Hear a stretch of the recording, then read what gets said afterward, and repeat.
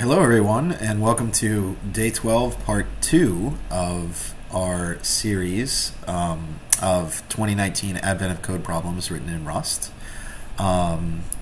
Today's video is, as I always mention at the beginning of the videos, part of a series where we're coding all of the 2019 Advent of Code problems in Rust. And as you can see, it goes from day 1 up until the last video I made was day 12, part 1. Didn't quite finish day 12, so we're going to do day 12, part 2 today. And hopefully move on from there. I'm several days behind. As you guys can see, we're recording day 12 here. I've solved 13 and 14. I have not yet even looked at 15, 16, 17, or 18 because I haven't had the time, but hopefully we will get all of those videos out eventually. And as always, I also want to mention that the code that we're creating on these videos is available in this repository, BC Myers AOC 2019. So if you want to take a look at it later, you can go check that out there. So with that, I have a little agenda today.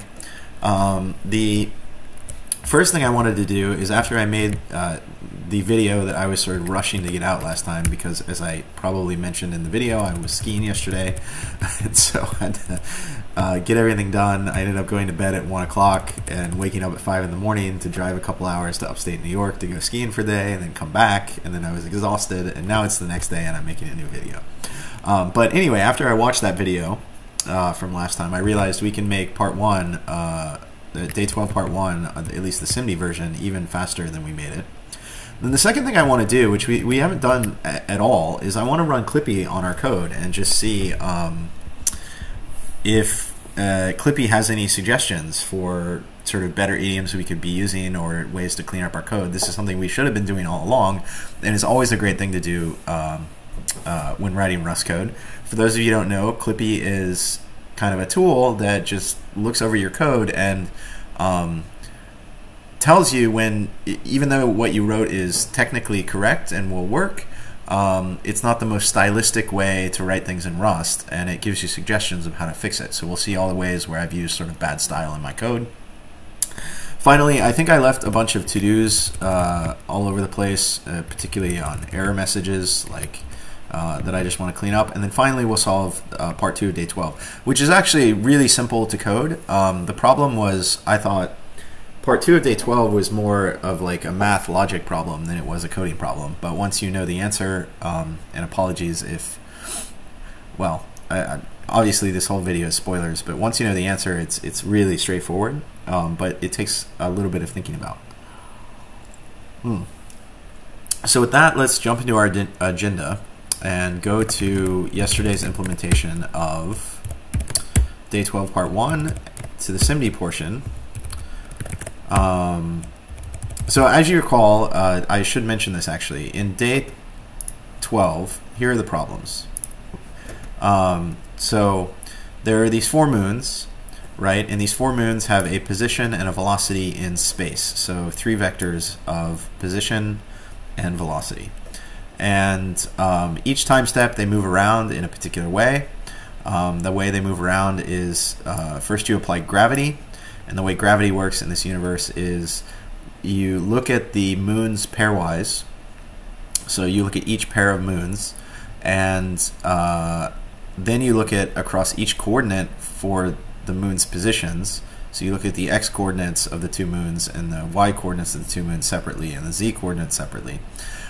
You compare their positions along those various dimensions, and like say if the first moon has a greater position than the second moon, then you want to decrease the velocity of the first moon by 1, and you want to increase the velocity of the second moon by 1 so that they end up moving closer together.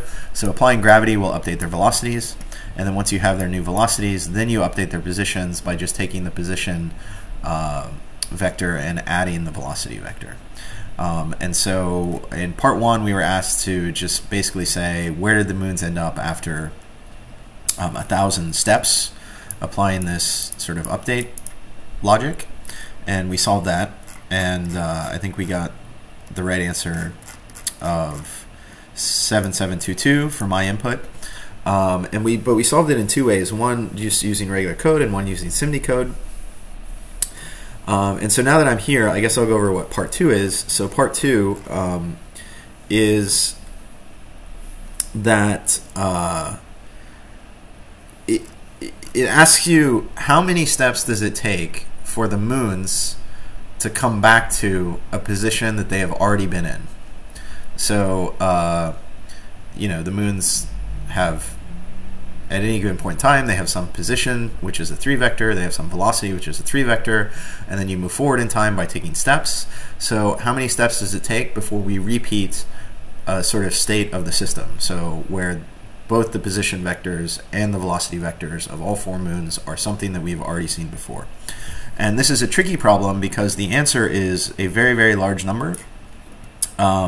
And I think it would take too long, even in Rust and with SIMD, to just sort of simulate this and get the answer by brute force.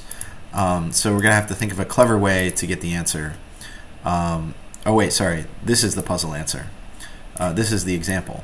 But you see the puzzle answer is some huge number which we could never hope to simulate this many steps in a decent amount of time.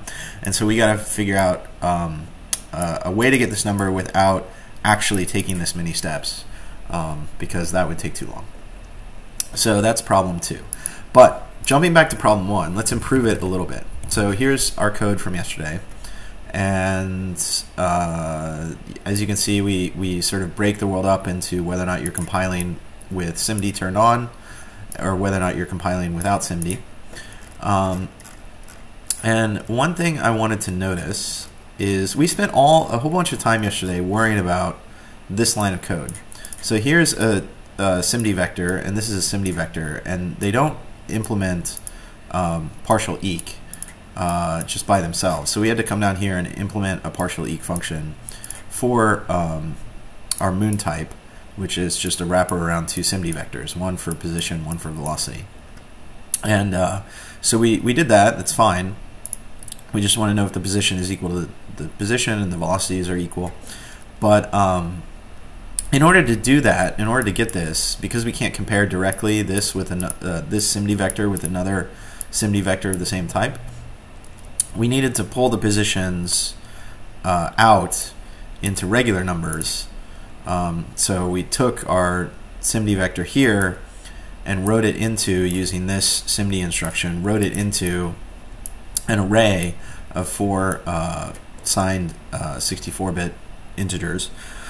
And that's how we can sort of extract out the individual 64-bit numbers that are included in our SIMD vector. And so we do that for position, for velocity. But I assume this takes some time to do. And so we don't need to do it at all, is one thing I realized. So we know we've written our code such that it only works with 4 moons, and we ensure that in the parse input. So we can just say here for I in, let's see, 0 to 4, and for j in 0 to 4,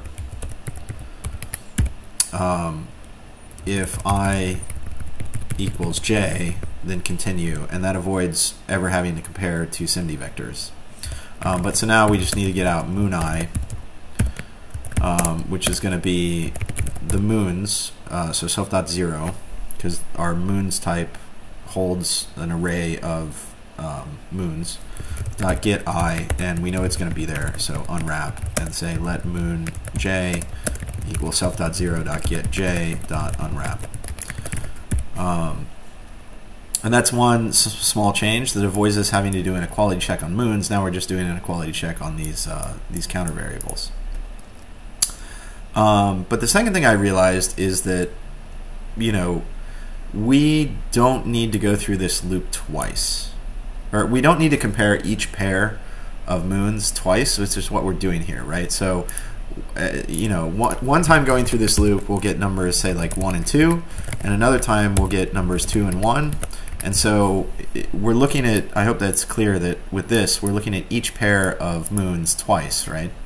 But we don't really need to do that. We should just go through once, and in this version where we go through them both twice, we're just updating sort of what I'm calling moon I by updating the velocity appropriately. But why don't we just go through this once, and we'll both update moon I and moon J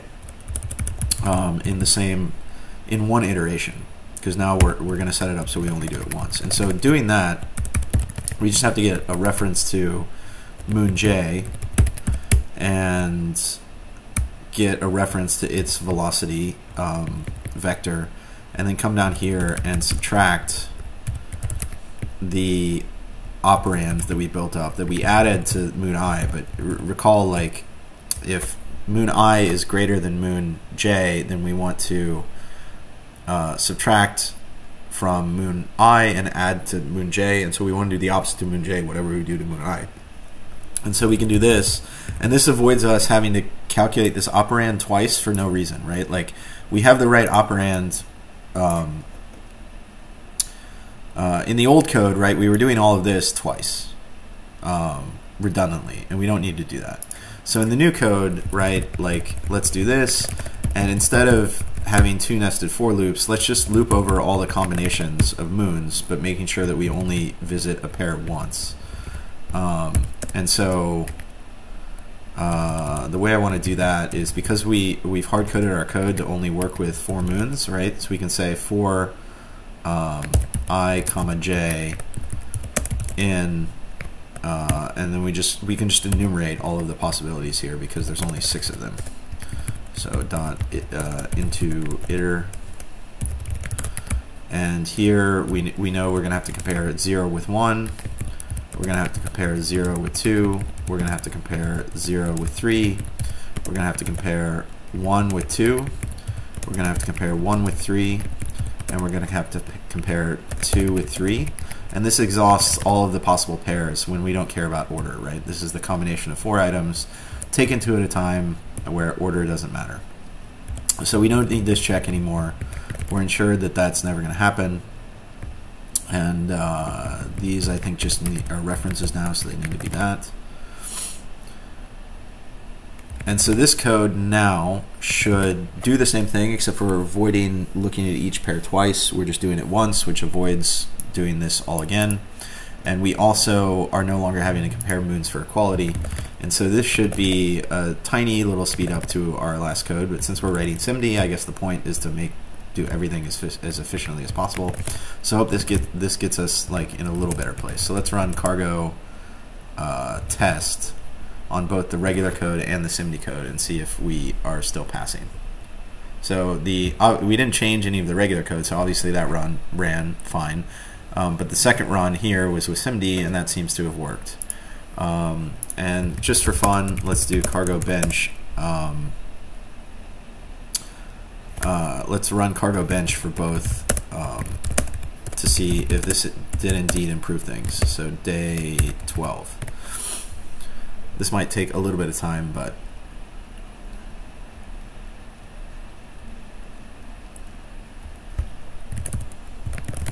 so I think that's all I wanted to do here. I mean, we could do the same thing in our regular code, actually. Let's go to the non-SIMD version of the step function, which is here. I mean, we could be doing the same thing with pairs that we did, and to make it comparable, I guess that's fine. So for I, j in, let's see, an array of 0, 1. While that's running down there, I'll do this: 0, 2, 0, 3, 1, 2, 1, 3, and we have to compare 2, 2, 3, right? Dot into iter.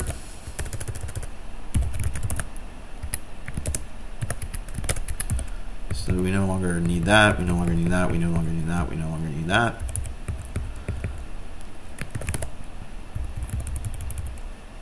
Oh, I'm missing a curly. So we get position I, position j. If that's less than here, we need to take moon j, borrow mute, and subtract 1 from the velocity. And here we need to add 1 to the velocity. and that should make the other code sort of equivalent. But as you can see, this gave us a massive speed up in the SIMD version because we're avoiding doing redundant work. And now the well, let's run it again to make, because I wanted to make the same change in the regular code, but as you can see, our SIMD version is now way faster than the old normal version. But let's run it again because we just now improved the normal version. Uh-oh. What? Oh, yeah, so we have to pull out, like we did, we have to pull out moon I this way. So moon I is self.0.get star I dot unwrap, because we know it's going to be there. And moon J is self.0.get J, because we know it's going to be there.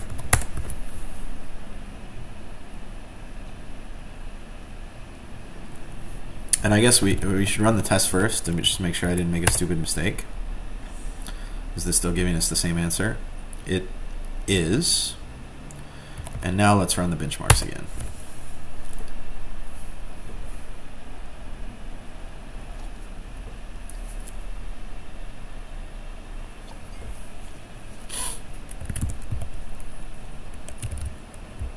And this should really be a constant now, I guess. So const pairs equals, this is an array of tuples of, I guess, usizes, and that is 6 long, and that is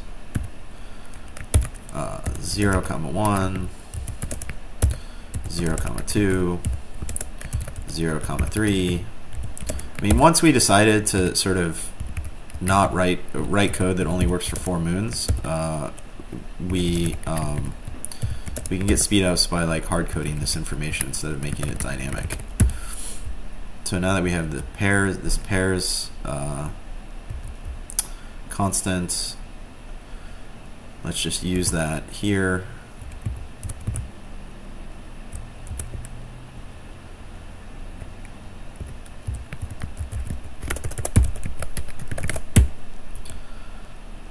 And let's use it in the SIMD code as well.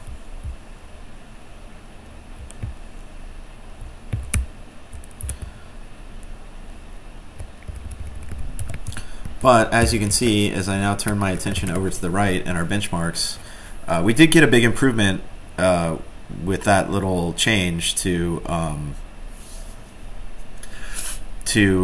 normal code, but the SIMD code is still running way faster than the normal code. And so that's like a nice little change, I think, to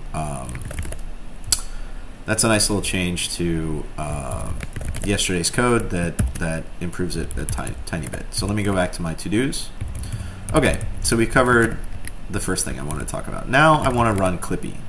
And this is more of on our overall project, we're going to run Clippy and see if we can't make our code a little bit more idiomatic. So cargo Clippy. So Clippy is kind of a linter, as I explained, that like just tells you where you're using non-idiomatic code and gives you warnings.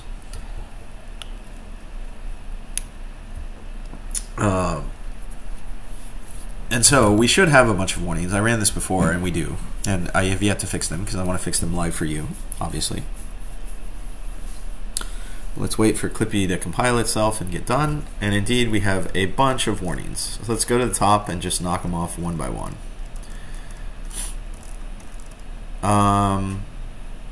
Okay, so here's an example of a Clippy warning. So in our computer file, right, where we have this code return some yada yada yada, but we don't need to do that. In Rust, it's sort of considered not very idiomatic to use return when you don't have to, because the end of an expression, if you leave off the semicolon, or the end of a, I'm going to get expression and statement mixed up, but basically in Rust, right, so what line is this? 289 GG. So here, you know, whatever this expression evaluates to is going to be the return value of this function. So instead of saying return here, we can just say in this branch, right, of the match statement, this whole thing will evaluate to that, and then it will return it there. So we don't need, we didn't need to have that return there, and Clippy shows us that we're using unidiomatic code. So in day 2, there's another little error. or not error, but warning. So in day 2, it's telling us that it would be nicer for the readers of this code to see that this is 19,690,000 just like that. So to add these little underscores, you can just make your code a little bit more readable. Clippy warns us about that. Let's see, day 3, we can collapse 2 if statements. So in day 3, line 188, indeed we can. I could say if that contains that and this, and then I can get rid of this if statement, I think. Oops. And that.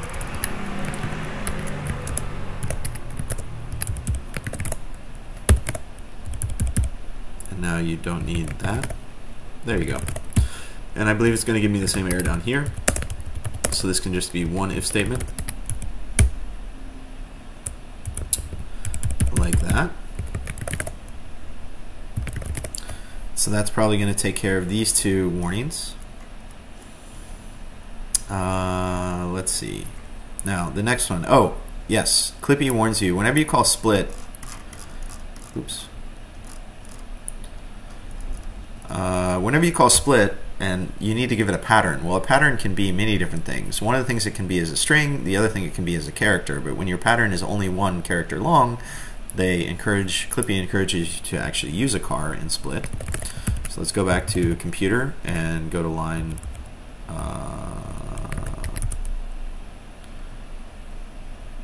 oh, why did Clippy warn it? Why could we not do that? We're gonna get an error on this because I messed up the I messed this up somehow, but let's look at that later. Let's go to line 21, and here we can use a character instead of a string. In computer, line 133. Oops. Oh gosh. All right, let's just run Clippy over again. But 133, this can just be rom as ref 2vec. We don't need all of that verboseness.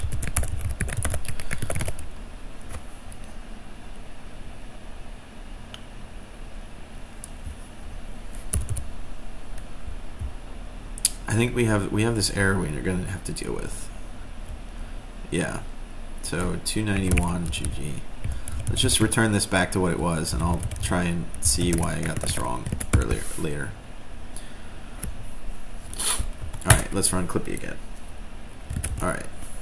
So go back to the top. We fixed some errors, so we should have gotten rid of some of them.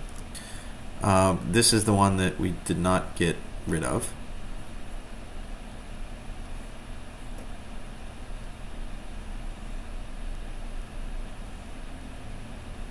I actually want to do this return right away, because why would we do this unnecessary calculation? I mean, I think this is an example where Clippy is sort of being wrong about things. So let's just come down here and shut Clippy up. And the way you shut Clippy up is you say allow Clippy needless return. And so now we've told Clippy explicitly that we don't want it to lint that the way it did, and so this should be gone. And it's not at all gone. Why is it not at all gone? 289. Oh, because it was here. It wasn't that one. It was this one, obviously. So I was looking at the wrong line. That's why. So this doesn't need to be a return, right? Because if we just have this entire expression evaluate to that, it will be returned, and so we're good. So we fixed that problem. Sorry. All right, so now that we fixed that problem, let's just keep going through Clippy errors. So here's another time we're using split with a string when it could be with a character, and that's in day 3. Line 73. So this we can use just a plain character instead of a string slice. Day 3 also has, now this is a Clippy, as you can see, this is a Clippy error. Clippy will deny things for you as well as give you warnings. But this happens to be good. So what it's telling us, I think, is we have this add, we're implementing add, but in that we're using subtraction somehow. And Clippy's like, well, that's odd. Usually you don't subtract things in an add implementation, but in this case we actually do want to subtract things in an add implementation. So this is where we are going to override Clippy, and we're going to say allow Clippy suspicious arithmetic impl, and hopefully that will go away. Let's see if that got rid of it. And indeed, no, it did not.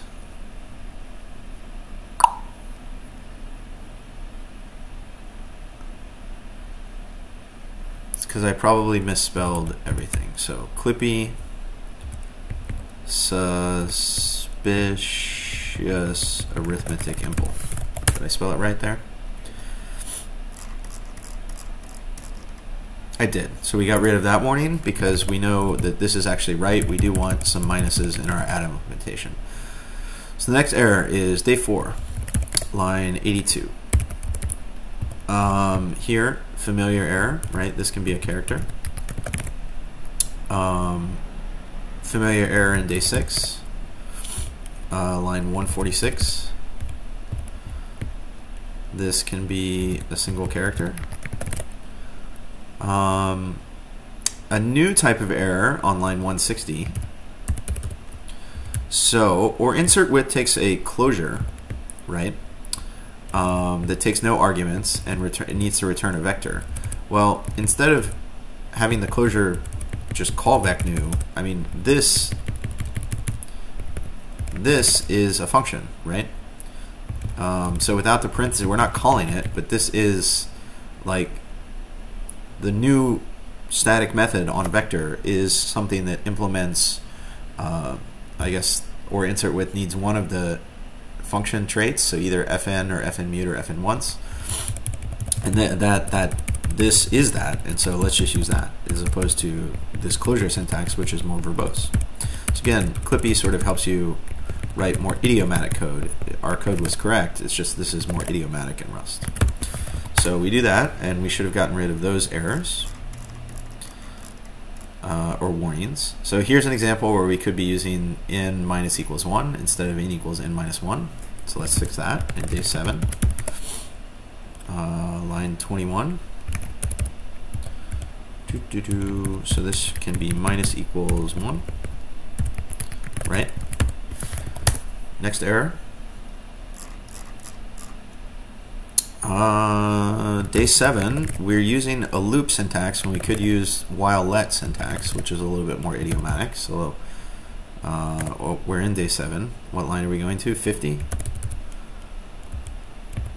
Here we go. So this should be able to be while let okay data equals rx dot input dot receive. Then we want to do all these things. Oops.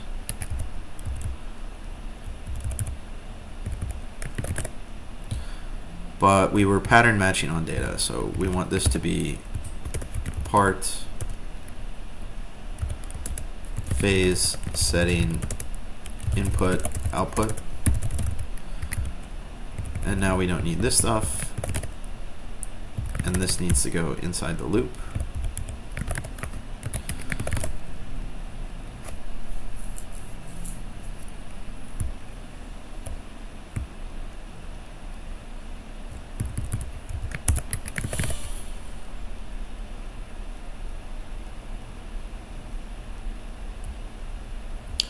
This needs to go outside the loop. There we go. So that should have fixed that. Instead of using loop syntax, use while let if you can. In day 7, are we in day 7? We're still in day 7 on line 96. Apparently here we can just use a regular for loop, and indeed we can. So we could say for part output in rx output dot iter do all of these things, right? So for loop, I guess while loops better than for loop, or better than loops, and for loops better than while loops according to Clippy in terms of what it counts as idiomatic. All right, so day 8, we are on line 16. This can be times equals, right? No, minus equals, sorry. This can be minus equals 48. Here, oh, this is a really interesting one. And when I came across this, I've never heard of the byte count crate. But Clippy is suggesting, so here, let's see what it's saying here. You appear to be counting bytes in a naive way. So we want the number of zeros here.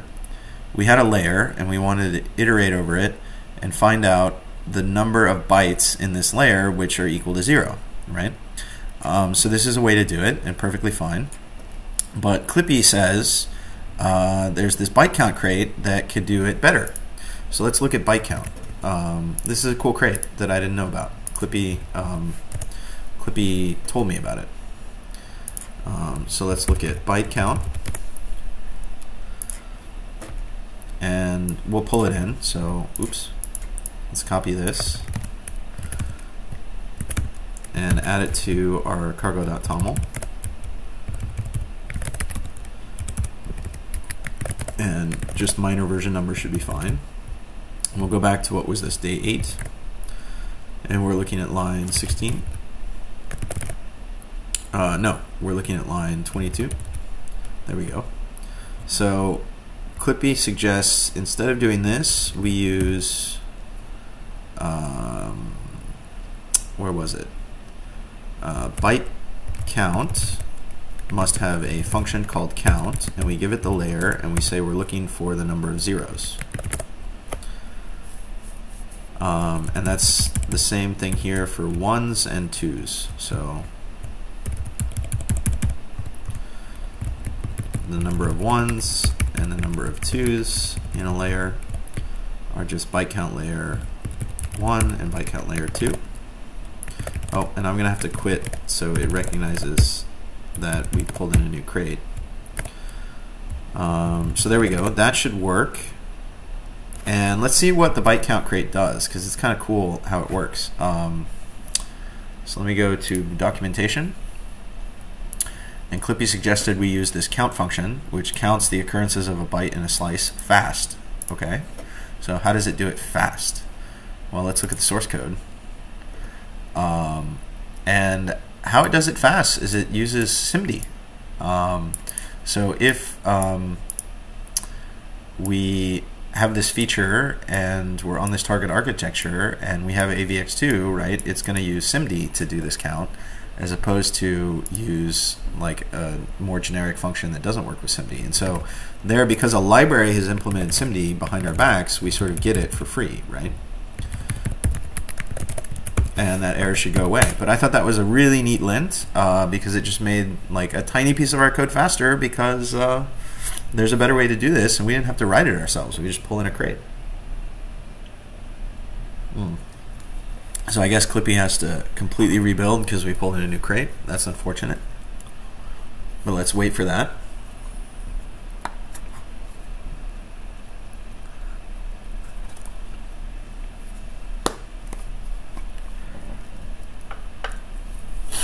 All right, so we still have some more Clippy errors.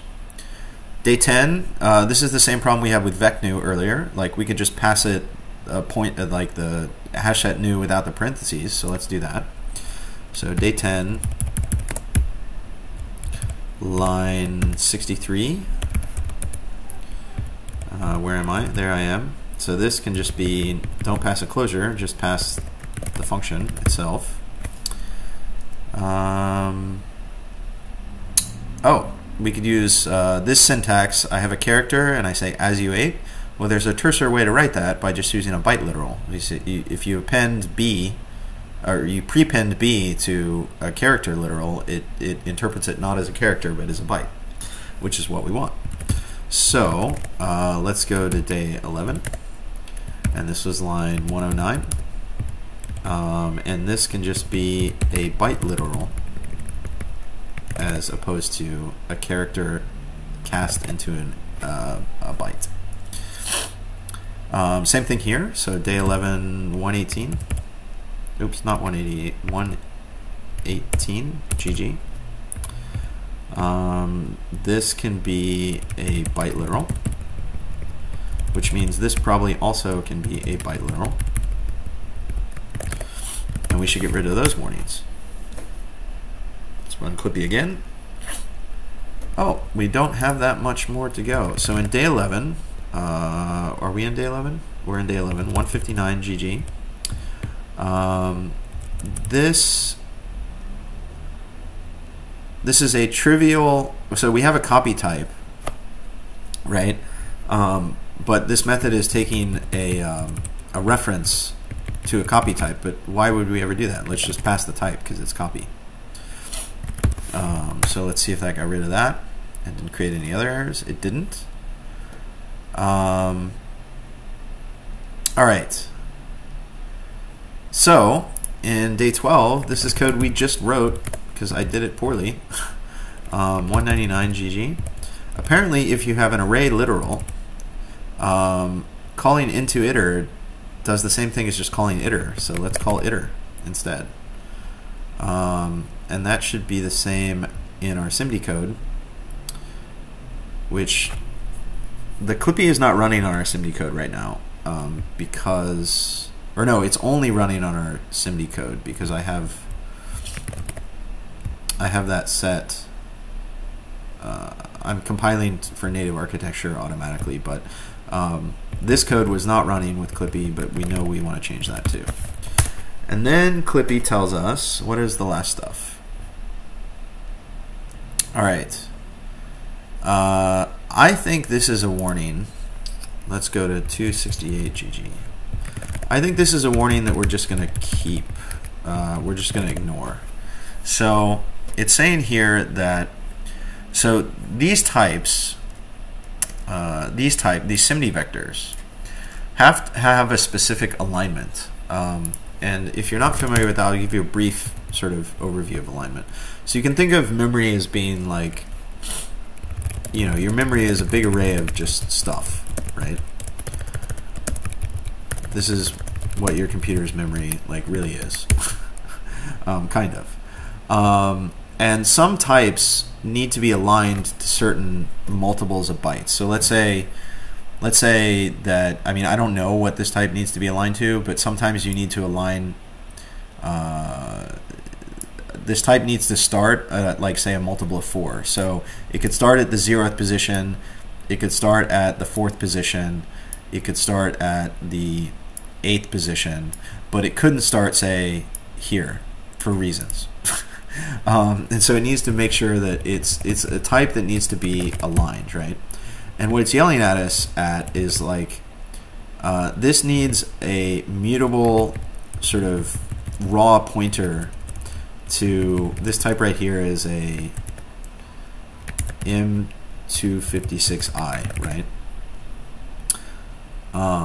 So this function needs to take a raw pointer to an M256I, and that's why there's two asmeet here. So let me explain this a little better. I didn't explain it well last time. So here we create an uninitialized array, right? It's of length 4, and it contains I64s, right?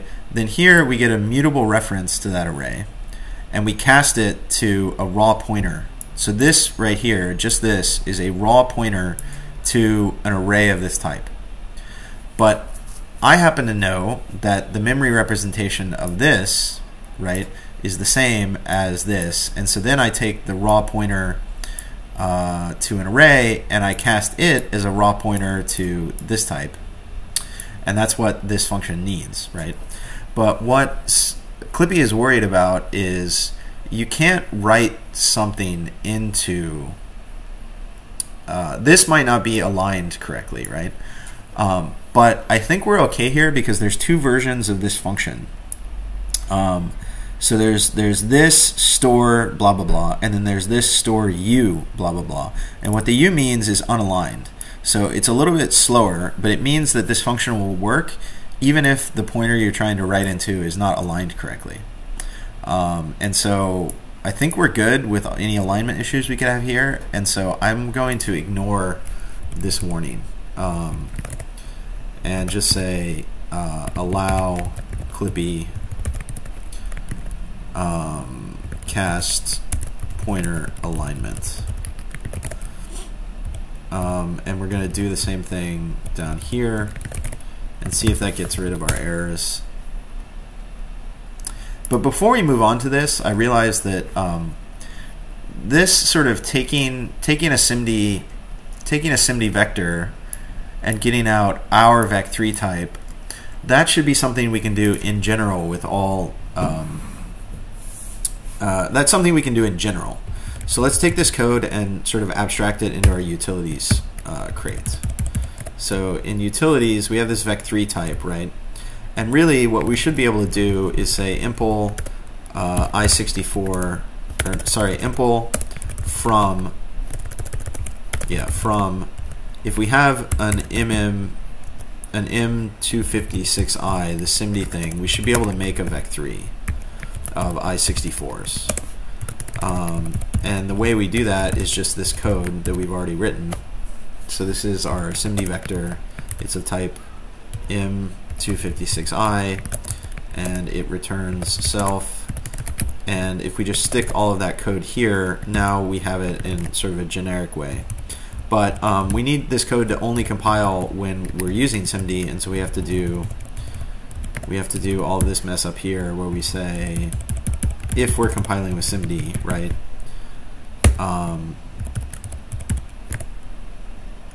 Oops, not lib. If we're compiling with SIMD, then we want to be able to do this, but otherwise we don't.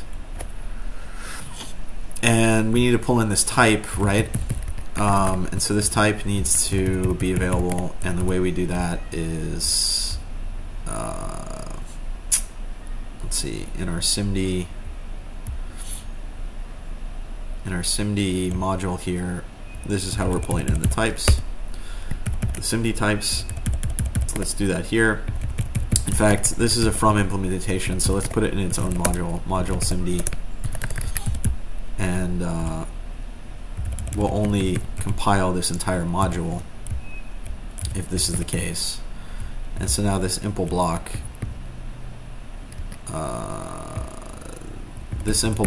and all of these imports can come in here, and that's sort of clean, right? And we need to use super star.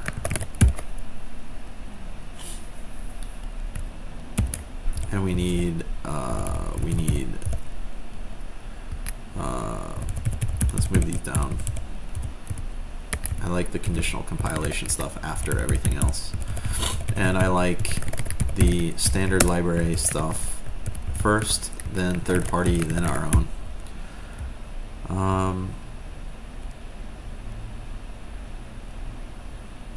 Oh, and this is not self.pause anymore, this is just v, right? And so now we have a generic way to get a vec3 from a SIMD vector, and so in our code in day 12, right, we don't have to repeat ourselves because self.pause becomes just self.pause.into, and self.vel becomes self.vel.into, and we have eliminated some code duplication. So let's run cargo Clippy. Everything still seems to work. It's yelling at us for one more thing, which is you are implementing hash explicitly but have derived partial eq. And we're doing that for F64, and this gets back to hopefully what I've done, our wrapper F64 type.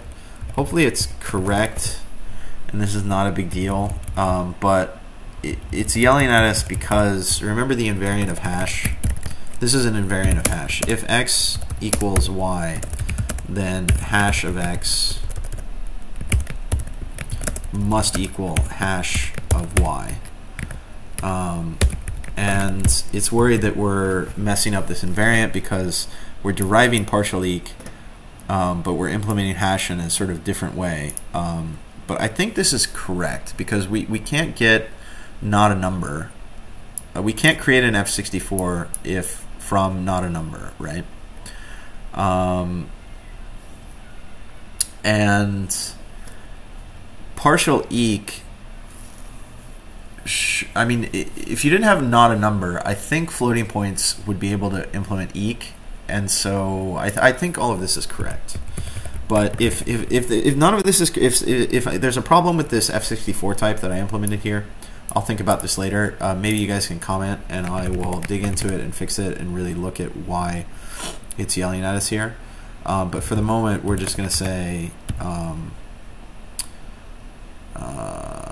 we're going to keep this a warning, not a denial. Just so, let's say warn Clippy derive hash XOR eq. And so now Clippy should give us a warning instead of a, yeah, it gives us a warning, and I'll leave this in the code just so if it's wrong for whatever reason, somebody can comment and we can come back and fix it. But for right now, it's working for us. So let's run cargo Clippy on both sides of the code, the normal compilation mode and the other code. And indeed, it looks like in both our normal and our SIMD code, we've eliminated all of the warnings and errors from Clippy except for this one, which I've explicitly said let's keep as a, actually let's do this, let's do allow and just put a to do verify that this is kosher, right? So now if we run Clippy, we should get no errors, and we've completely eliminated, we've made our code more idiomatic across the entire library. So that is Clippy all done and dusted. And I wanted to show you that tool and sort of say we should have been doing this all along. Like every time, in fact, you can set up in your CI ways to sort of have your builds fail if Clippy doesn't pass, and that's generally a good practice for libraries because Clippy is a really good tool, and it makes your code more idiomatic and more like how more readable and more like what everybody else in the community is doing. All right, so the last thing I wanted to do before we jump in is we have a couple to-dos in different places in our library, and we should just get rid of those. So the one I just wrote I want to keep, obviously, but in date 12 we have a to-do here, but that's correct, right? Because we haven't done part 2, but we also have this thing to write. So remember I said whenever you use unsafe code, and I'm not going to do this for when we're using SIMD, but here when we're allocating uninitialized vectors, I do think we should write a comment about it. So safety,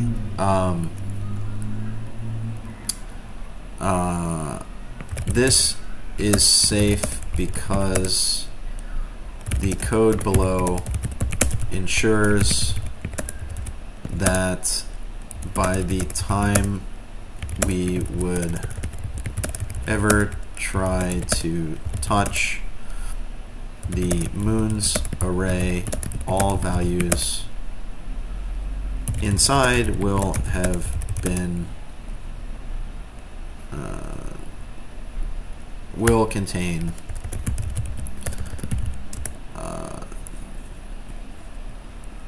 specific values that we have written to it. That's a terrible, terrible message, but we're just going to leave it. Just to show you guys, I mean, this is horribly worded, but Just to show you guys that I do think it's important whenever you're using unsafe code to write a comment about it. And the same goes for, I think we're using an uninitialized array.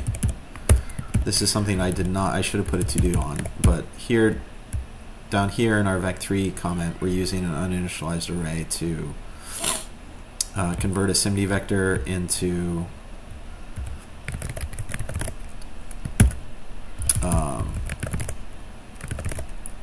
safe, because the code below ensures that because the call to mm256 store u si 256 will write values to the uninitialized array, right?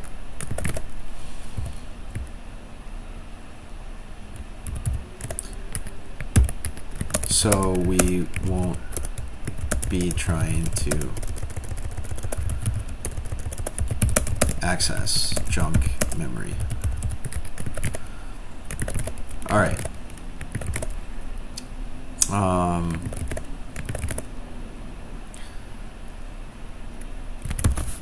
Where else do we have to-dos? So we have to-dos in day 12 again that were related to errors. To-do.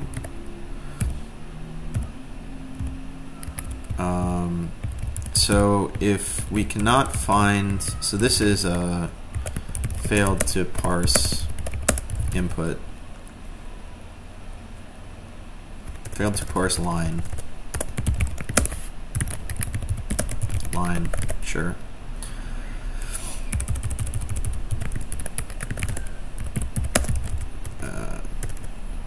Line into a moon, right? And this should be found. This should be found blank coordinates, but need 4, right? Or 3. J.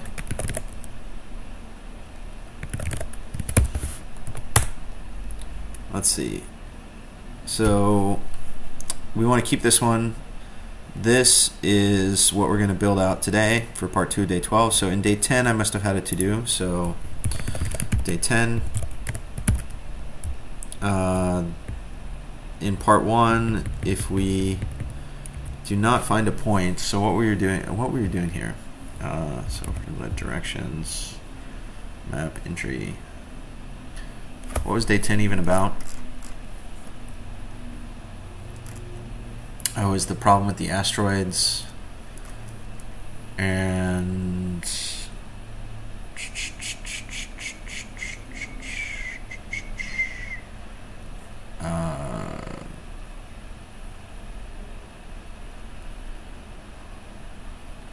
I have to go back and read. I don't have the context for what day 10 was about. Day 10. Fly into an asteroid belt, monitoring station. Oh yeah, this was the directions thing. And so what was part 2 asking us? What's the 200th asteroid going to be?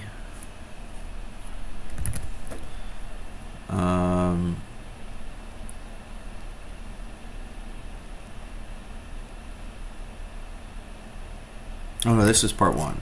Part 1 was how many other asteroids can be detected. Oh, this is just, this would occur if our parse input function, no, this would occur if points is 0, right? So really what we want to do is say if points is empty, Bail must provide non-empty slice of points or something like that, right? And so then we can unwrap this here because we will definitely have found a point. Unless, oh, no, let's just say like let's just say, could not find no point, no asteroid is able to see other asteroids, which is an error, right? That would be bad. Something would be messed up with our input. So that's, I mean, these are all bad to-do messages. I'm just saying, look, if you have a real library, like write real error messages and do all this kind of stuff, I'm not focusing on writing good error messages. I'm just focusing on saying, hey, like, if you leave to-dos in your code, like, go back and look at them at some point. So day 8, we have a couple to-dos. So in part 1, if I don't remember what this is about, what's day 8?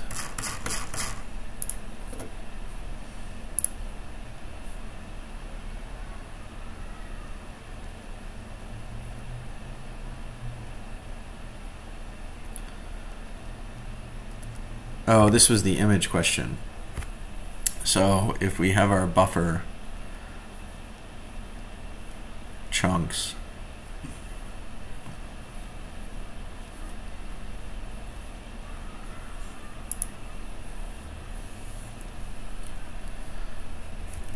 I don't know, the error. I don't want to go back and figure out what this was. So day 8, 55.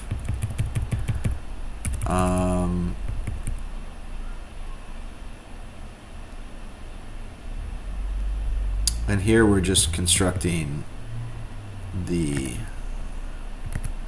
reconstructing the image. So if we ever found a non-zero 1, there's like bad input found.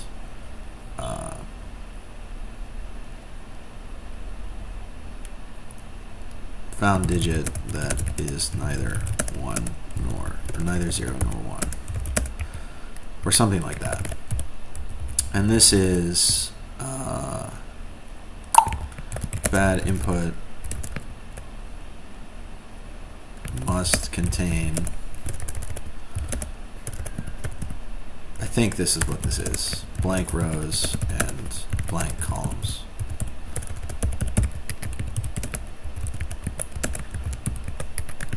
Or something like that. The point is not to get these error messages completely right, because I don't really care. The point is to just show you guys that, like, occasionally if you leave to-dos in your code, you should go back and fix them and do it better than I'm doing. So that is what I wanted to do to fix some of the to-dos, and now we can actually start implementing day 12 part 2. So let's remember day 12. So day 12, we have these moons. They have positions in space and velocity in space. And the first question was, if you take 1,000 time steps, like essentially where do they end up? But the second question is much more interesting. It says, hey, like, when will these 4 moons ever repeat a state, where state is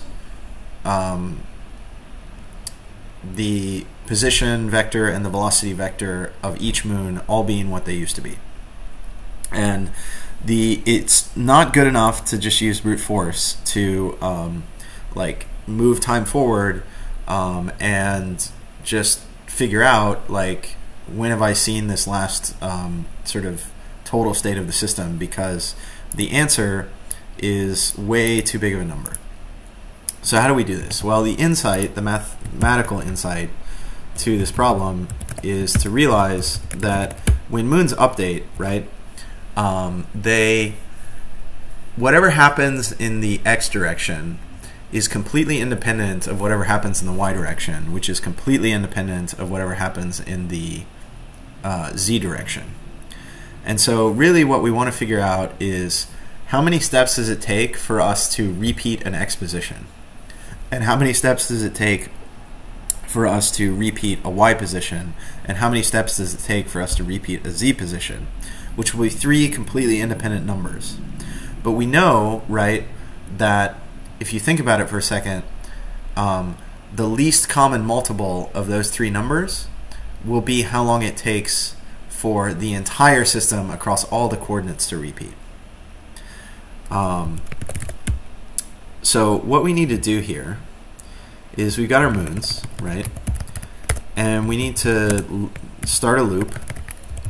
And on each loop, we're going to step forward like 1. Oops. And so now we're just running in an infinite loop. And we don't have an answer yet. Well, we'll get answer 1 out for a second. Actually, well, answer 1 is easy, right? So we'll have a counter for how many times we did the loop. Let mut count equals 0, right? And we'll sort of increment the count every time we come in. So count plus equals 1. And then if count equals 1,000, right, then this is answer 1. But we don't want to break the loop because we're going to have to continue searching. So let's say let mut answer 1 equals none. And after, if the count is 1,000, we can say answer 1 is sum of this. And then we'll say let answer 1 equals, well, we can do it this way. We can say answer 1 question mark, and we'll initialize answer 1 to an error. So error, error,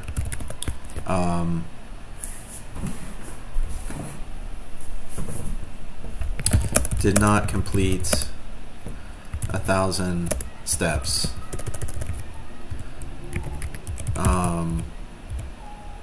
And this just needs to be okay. So now this code will work, but it'll be an infinite loop, right? So if we try and run cargo run day 12 with data 12, it'll never finish, right?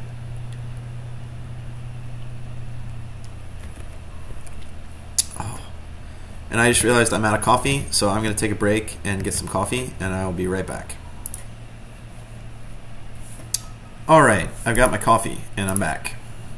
So anyway, that all compiled, but it does indeed loop forever, as we suspected, because there's no way for this to break. But what we want to do, right, is we want to keep a hash map that is just going to be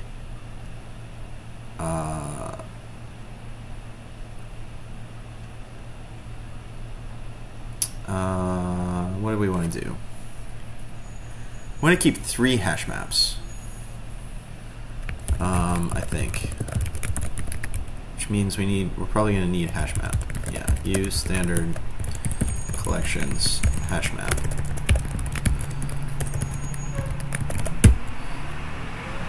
And we want, let's do it this way, maps equals hash map new. We want 3 of them because we're going to want a separate one for each coordinate. And so we take a step. Well, before we even take a step,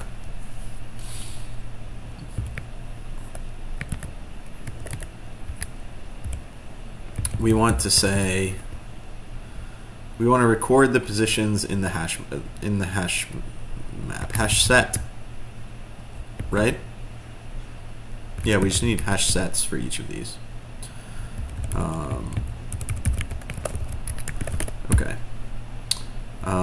So we want to keep track of what positions we've seen, right? So you could call this seen. So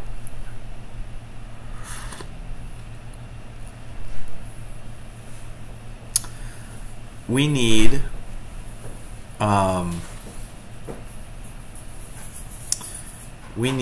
to know what the x position and the x velocity is, and keep track of that in the first of these hash maps. And we similarly need to do it for the others. So really what I want is, I want something like a state, which is going to be a vec2 of, which is going to be a vec2 of, it's going to be different in SIMD code versus regular code, I think. So let me go down here and explain what I mean. So the moons is going to have a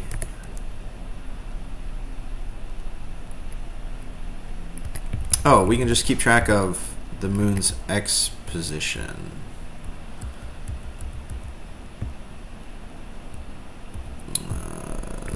So really we want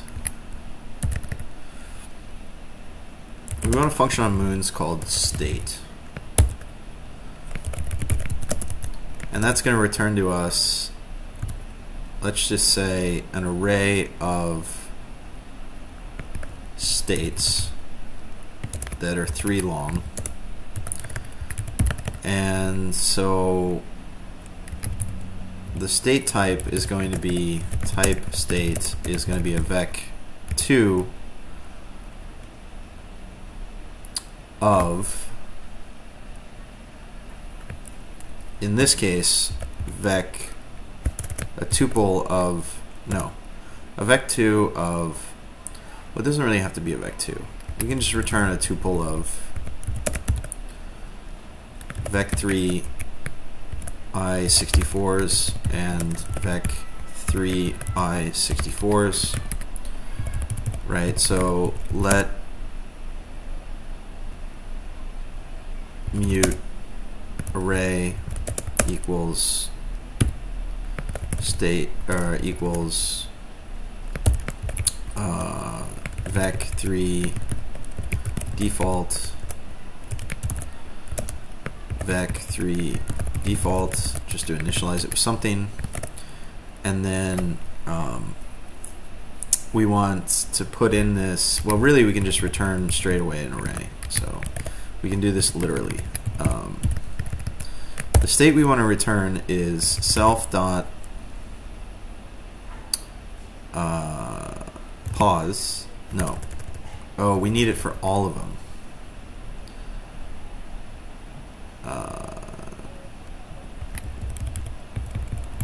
Why am I being confused? I want to drink coffee and not think about this, so I'm going to put the video on pause and write it, and then I will come back and explain it. Hold on.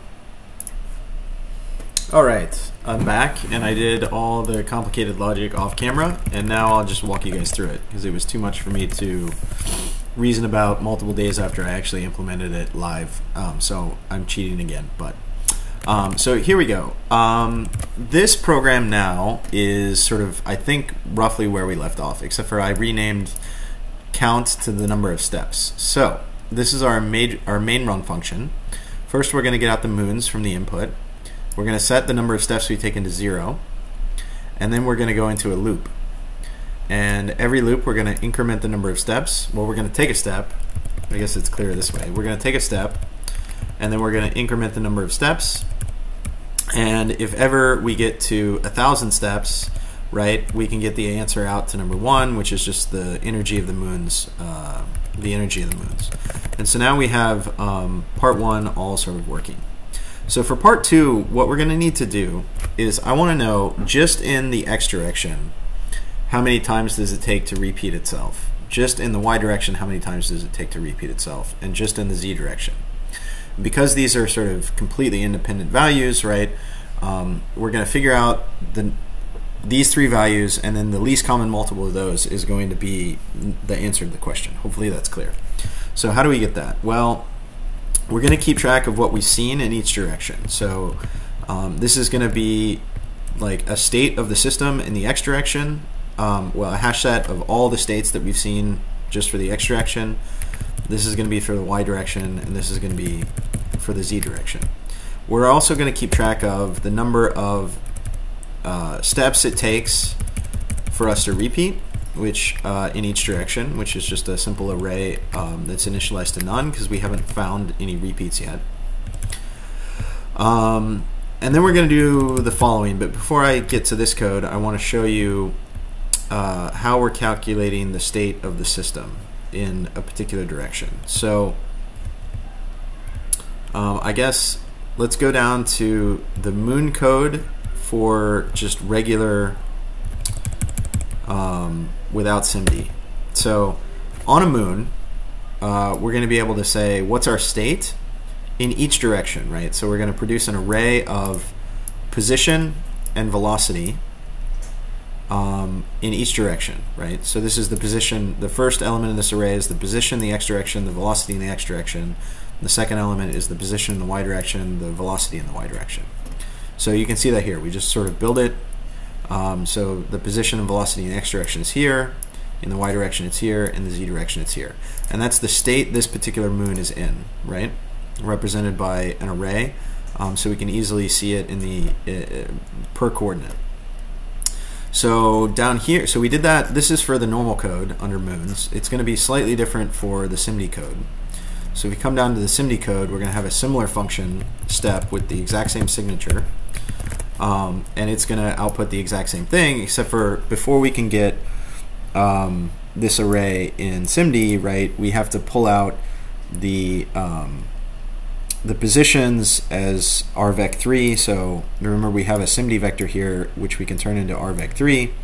So we get the positions across each dimension, the velocity across each dimension, and then we break that up. We're sort of just transforming this so that we get an array back of position and velocity in x direction, position and velocity in y, position and velocity in z. So each moon can tell us what state it's in across its different directions. And then for the system as a whole, right, the moon system, so now this code can be agnostic to normal or SIMD, then we have this function, right, which tells us what is the state of the entire system of moons. And we want it to return, we want to know this by coordinate. So we want to know what is the position all four moons are in their x direction. And their y direction and their z direction. So hopefully you guys can see why we're this gives us an array of the states of the system where we're accounting for all four moons, right? And so the way I've done this code is I just initialize and get an uninitialized array and loop over the coordinates and loop over the moons, and the state of each individual moon, right, is going to be, well, we dip into our array of moons and we pull out the right moon we want, which is a ref cell, so we borrow it, and then we call state on it. So this is the state of, in the first iteration of this loop, right, this is the state of, actually this can be reversed. We don't need to do these things twice. This can come up here because it does not depend on the coordinate. So for each moon we get out its state, and then for each coordinate, right, the state is an array, so we can pull out, say, the x coordinate of the state, and we can stuff it in this larger array we're building, which first we index by the coordinate and then we index by the moon. And so once we're done with this, we will have gotten out the state of the entire system. So hopefully that's clear. So if we come out here, now we're ready in our regular code. In our loop, before we do anything, we want to know what's the state of the system, right? And then for each coordinate, we want to add the state to the hash map of states. So, but we only want to do this if we haven't already gotten the answer for when it repeats. So if we have not seen the state in the coordinate we're looking at, then we want to insert it into our hash set, right? Sorry, if we've, well, regardless, we want to insert it in our hash set. And insert on a hash set returns a Boolean that is true if the item you're trying to insert was not in the hash set before, and it's false if the item was already there. And so if the item was already there, that's what this if check does. It says if the item was already there when we try and insert it, well, then we know that we found something that repeats, right? So we can take our counts for that particular coordinate and we can say, well, it repeated in these number of steps, right? And then all we need to do is we need to check down here if we're done. If we found the number of steps it takes to repeat for every single coordinate, right? we just take the counts and iter over it, and if all of those are sum, meaning we've set them all here, then we're done and we break. And so that's a little bit complicated, but it will show you, I'll show you what counts is down here when we run it. Let's run it for both. So let's run cargo release day 12 with data 12.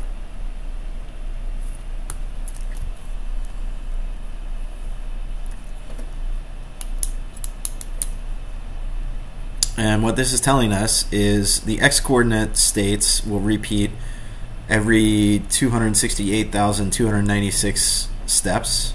The y-coordinate will take this many steps to repeat, and the z-coordinate will take this many steps to repeat. And so now to get the answer, hopefully it's clear because these are completely independent, we just need to find the least common multiple of these three values, and we will have the answer.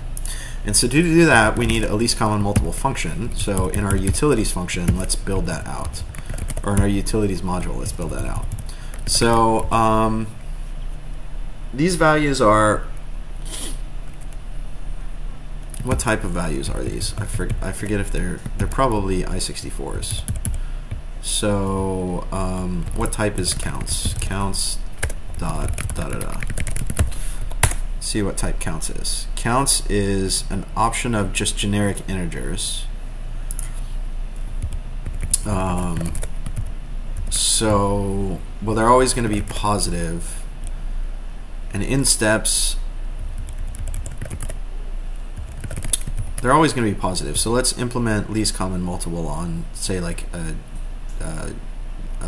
U64.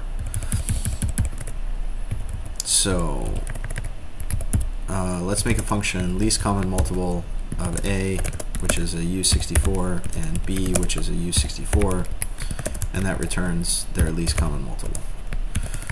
But to do that, first we need, well, I'll tell you what this is. This is just going to be A times B divided by the greatest common factor of A and B. That's how least common multiples work. So we need to figure out what is the greatest common factor between A and B, and that's going to output a U64. And the way to do this, there's something called Euclid's algorithm, which will give you the greatest common factor. And I believe, let me see if I can explain this a little bit. So you have the larger of the two numbers. If you take the larger of the two numbers and you divide it by the smaller, and then you get out a remainder.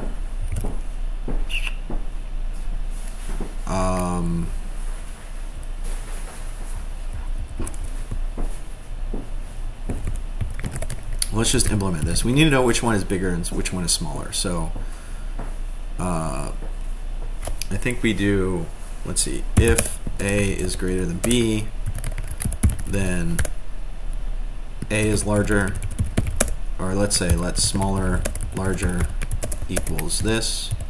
So here the smaller is B and the larger is A. Otherwise the larger is A and the smaller is B. So we know which one is smaller and larger. And then the way this algorithm works is you say the remainder is larger or mod smaller.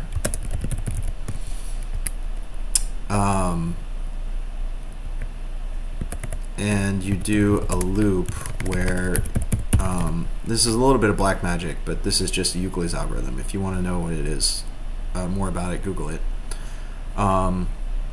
So the larger becomes the smaller, and the smaller becomes the remainder. And then you do this again. Mute.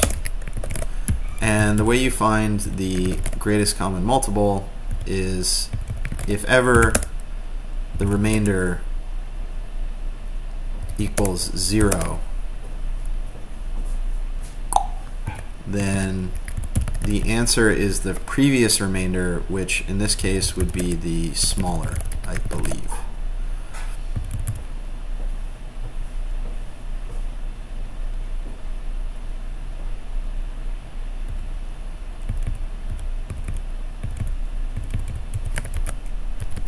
Let's get rid of warnings for a second. Okay, I think that'll work. Let's write a test for it because I'm not entirely sure. Alright, so down here, let's say pub create function test greatest common factor, and we'll just say I think these need to be non-zero, right? So if A equals 0 or B equals 0. Yeah, this won't work if either one of them is 0. So bail greatest common factor function only works with positive inputs. So this needs to return a result of this and an error. And we'll come down here and we'll return OK smaller, which means this now needs to return a result of this and an error. And we'll question mark that, and we'll return OK of the entire expression. So now that should be working. So we come back down to our tests, and we need to test greatest common factor function. So we're going to need use super star, and the greatest common factor of, let's say, 5 and 10 should be 5, right? So assert equals 5 greatest common factor of that. And let's just see if I got that basic one right. Oh, this needs to be a test. So cargo test greatest common factor, no capture. And see what we get.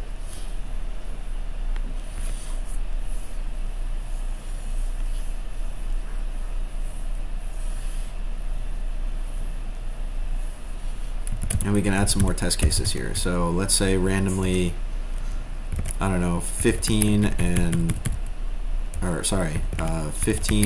what, 21. This is 7 times 3, this is 5 times 3, so the greatest common factor here should be 3.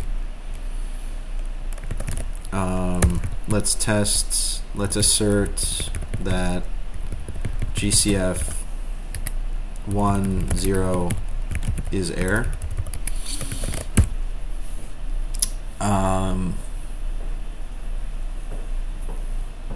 Let's see, running tests. Uh-oh, we're not breaking our loop. So there's something wrong with my implementation here.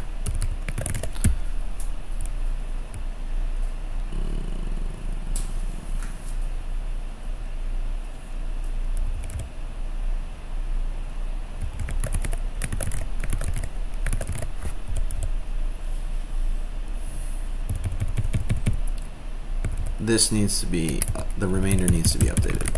Remainder equals, we need to do this. Let remainder equals that. If remainder is 0, then return smaller. Otherwise, reset larger to smaller and remainder smaller and calculate it again. So let's see if this works. And it passed. Good. I think this is the right answer, but what I want to check is if it starts out where the remainder is going to be 0, does it give us the right answer? And I'm not sure it will. No, it did. It did. So here's a quick and dirty, I'm sure there's a prettier way to write this, but here's a quick and dirty implementation of Euclid's algorithm to calculate the greatest common factor between two numbers. Loop, remainder is larger or smaller. If remainder is 0, then return okay smaller. Reset, da da da da da. And this I know is correct. I don't need to test this. This is just a very simple function that will always give you the least common multiple between two numbers.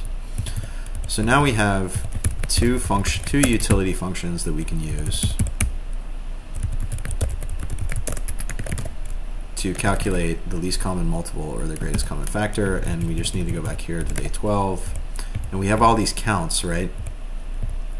So if we take the least common multiple of count 0, well, let's do it this way. Let's say let count x, count y, count z equals, I guess you can't destructure based on this, so let's just write it out verbosely. So let's say let answer 2 equals the least common multiple of counts 0 dot unwrap and counts 1 dot unwrap. The reason why I can unwrap here is because we can never break from this loop unless all of these are sum, right? And the way least common multiples work, I should also mention this, is the least common multiple of A, B, and C is equal to the least common multiple of A and B, and the least common multiple of that.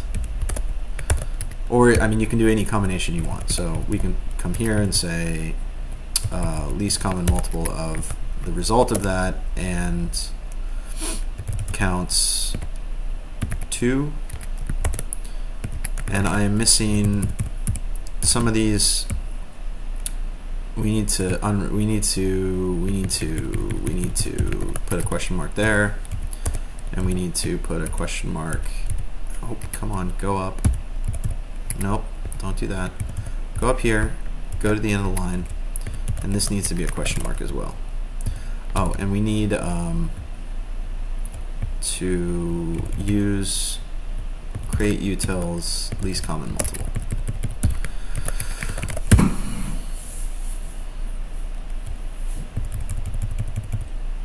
Oh, and this we also need to unwrap. Alright, so answer 2, that should be answer 2, and we should be done.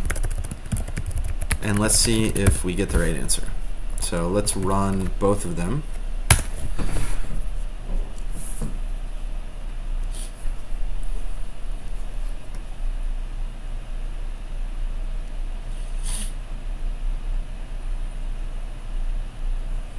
We do need to get this very large number, which should be the right answer.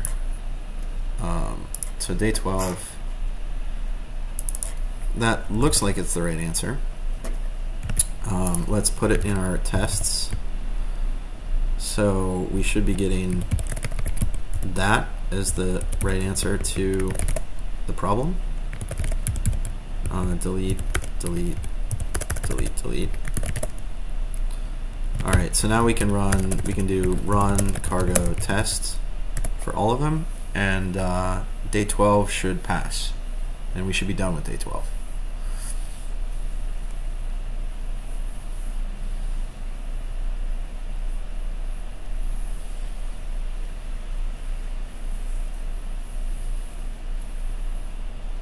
Which still takes a long time to run, so what if we do run cargo test with release?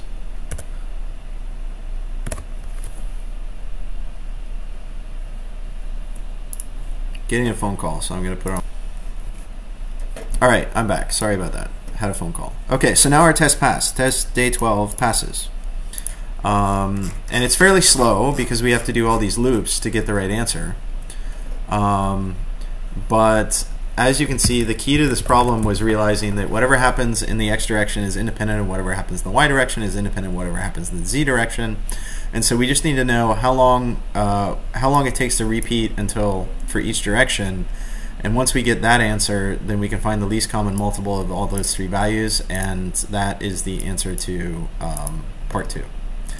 I feel like that was poorly explained, but hopefully our code works. I mean, it's a little bit clunky. What's a little bit clunky about this is, well, one thing that's clunky is in the normal code, we're calculating the state of the moons for every direction, even after we've already found the answer. Like, let's say we found the, well, what's the, let's say, I can't remember if you find the x first, if the x repeats first and then, or the y or the z, but let's say the x repeats first for whatever reason. It's the fastest to repeat, right? So we don't need to, after we hit that for x, we don't need to look at x anymore, but this state variable is like computing everything for x as well. So we don't have to do that in the normal code. But we kind of do have to do that in the SIMD code, because the only way that we can get out values, the only way that we can look at these values as regular I64s in the SIMD version is to pull out all the x and y and z information all at once. And so that's why that's written like that.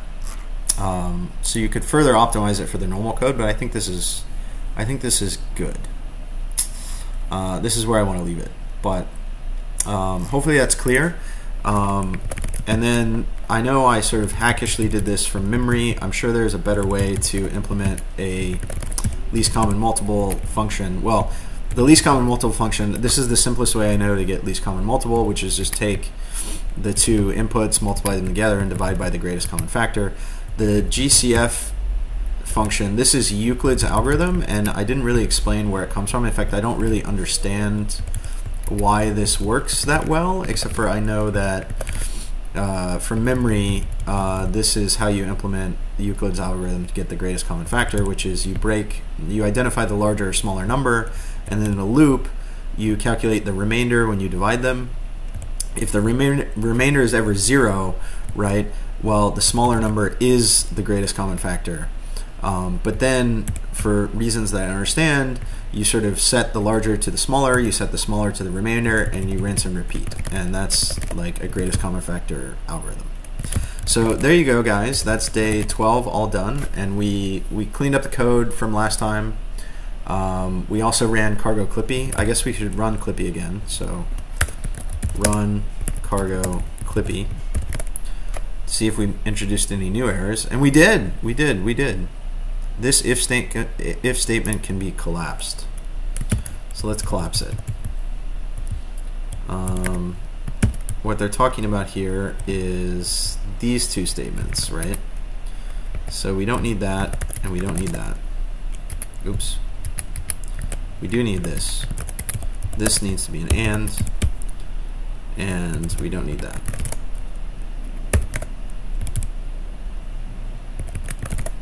There we go. So this is equivalent code.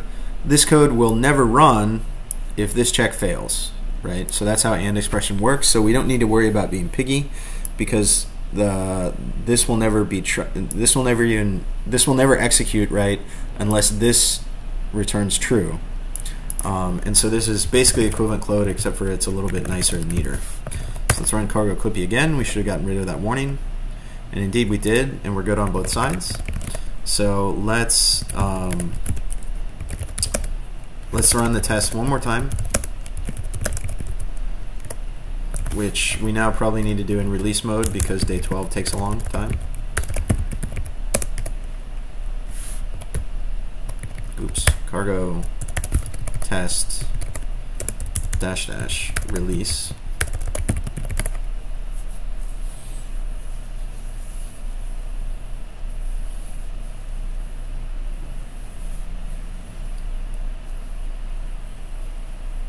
And we'll get prepared to push to GitHub. So git status.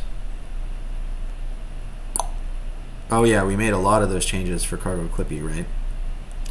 So git diff That's fine, that's fine. That's fine. That's fine. That's fine. Maybe we should have done a separate commit for cargo clippy, but we'll just commit it all together. That's fine. That's fine. That's fine. Yep.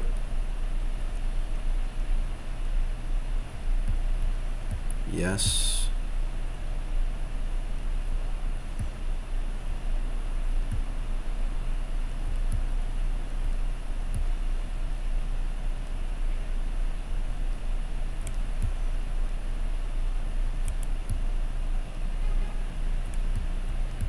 Yep.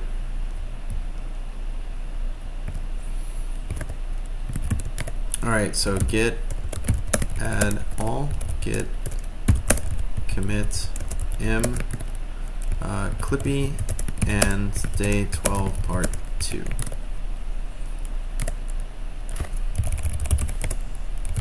Git push.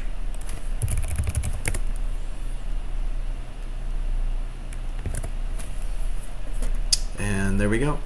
So here in our repository, we should have day 12 should be complete. Alright, with that guys, I'm going to sign off. Feel free, as always, to leave comments and let me know how things are going. Hopefully this is helpful for folks. I will be back and do day 13 as soon as I can. Alright, talk to you soon. Bye.